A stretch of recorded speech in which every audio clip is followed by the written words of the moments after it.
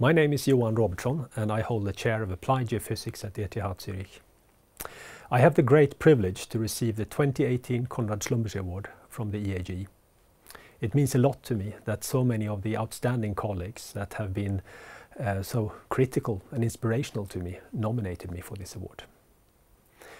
My career as a geophysicist started at Rice University in 1990, where I did a PhD on modeling of viscoelastic wave propagation.